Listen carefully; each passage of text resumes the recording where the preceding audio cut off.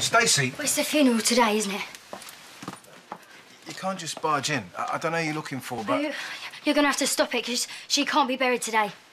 It wasn't an accidental death.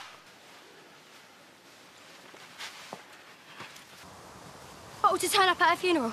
Who? Well, a murderer. You know she was murdered. I can see it in your eyes, baby. You're making a lot of accusations. Tina, I know. You can hear... Police said that there was nothing suspicious. Shh. Can you hear that? She's still alive! What are you doing? Burying her alive! Come on, Tina, it's fine. I'm coming to help me. I've got to go.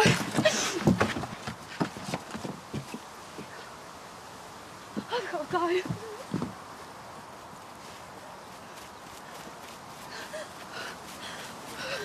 Where have you been? Nowhere. Where are you going? Oh, we need you down.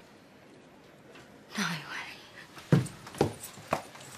Look, I'm angry, Stacey, but he's here to help. Well, I don't really feel like talking today, Mum. I haven't exactly had the best of days. Stacey. Look, when I saw you the other day, I might have overreacted a bit. All right, but everything is fine.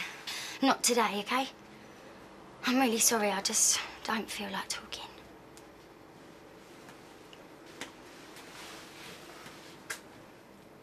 Thank you so much, Doctor. I really appreciate it.